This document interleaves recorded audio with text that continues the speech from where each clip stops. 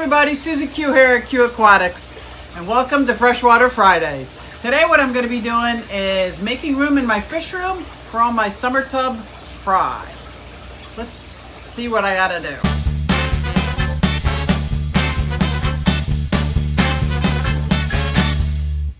I could actually just bring them in. That tank's empty. Just, put them in that tank, half water, half pond, and then water change it so it's nice and clean. This tank, that tank, that tank, that tank. Like, I have random empty tanks just for this purpose. But I don't want to do that. This is my opportunity. I really want to upgrade those blue dolphins into a larger tank.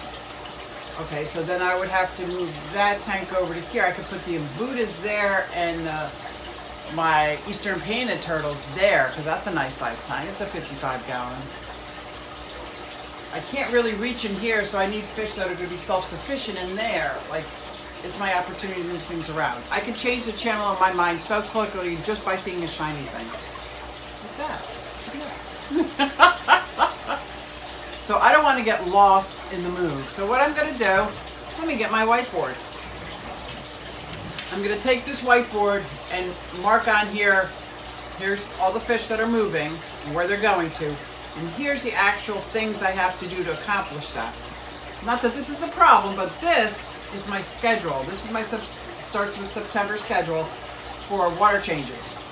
So as you can see, these are the tanks that I've done water changes on. So I still have to do the basement, the kitchen, and those 3 tanks. So I needed a chart to make sure that I'm not missing that tank and that tank and that tank that are like their own ecosystem that work just fine on their own. There's a perfect balance between live plants, bioloads, snails, movement. I have to remember every once in a while I have to change that water, but those tanks I do very small water changes that way, but I do have to be reminded which tanks need to be a little bit of water change, huge water change. So I'm going to erase that, and I'm going to trust that my tanks will be fine during this project. I think I have at least the next week. The forecast looks great, aside from the rain.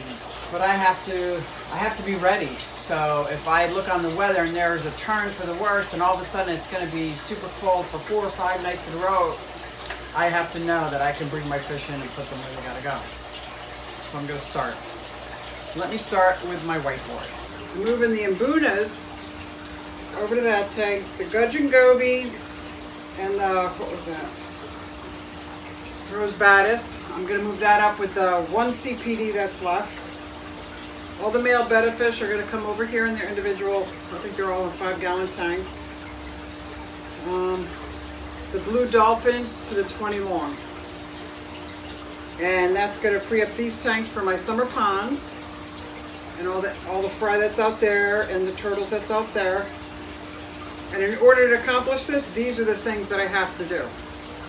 So, let me get started. To start to accomplish some of these things. First I put egg crate on the bottom so that the rocks weren't crunching against glass. Changed the setup to be more long and flat. Then this one was piled high and pushed in the back. Now there's just the whole thing is rock. So they can actually hide up front now. Here is my African cichlids now.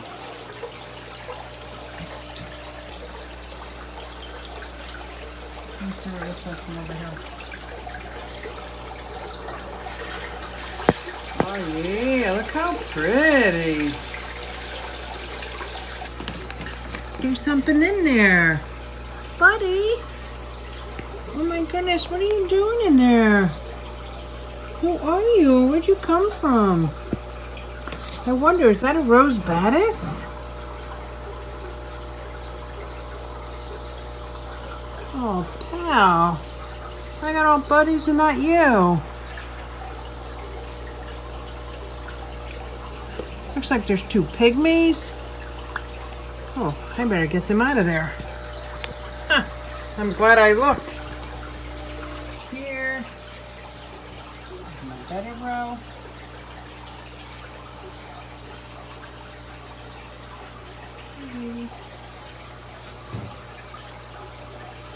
Where are you?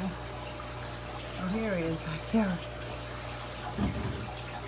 That's a little angry, doesn't he? So these are my